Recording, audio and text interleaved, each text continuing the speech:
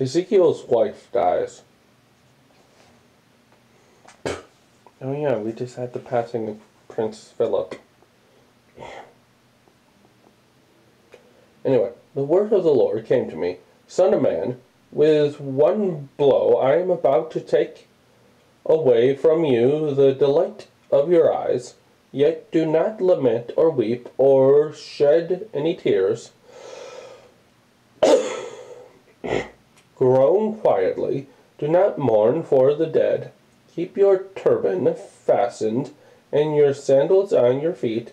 Do not cover your mustache and beard or eat the customary food of mourners. So I spoke to the people in the morning, and in the evening my wife died. And the next morning I did as I had been commanded.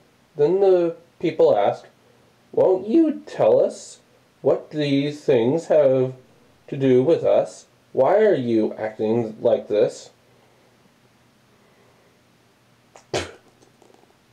So I said to them, the word of the Lord came to me, say to the people of Israel, this is what the sovereign Lord says, I am about to desecrate my sanctuary, the stronghold in which you take pride, the delight of your eyes, the object of your affliction.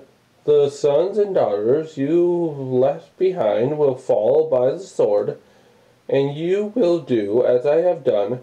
You will not cover your mustache or beard or eat the customary food of mourners. You will keep your turbans on your heads and your sandals on your feet.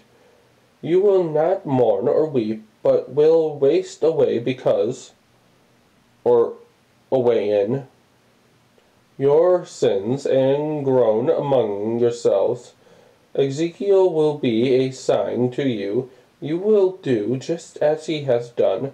When this happens, you will know that I am the sovereign Lord. Yes, you are. And you, son of man, on the day I take away their stronghold, their joy and glory, the delight of their eyes, their heart's desire, and their sons and daughters as well. On that day a fugitive will come to tell you the news. At that time your mouth will be open, you will speak with him, and will no longer be silent. So you will be a sign to them, and they will know that I am the Lord. Yes,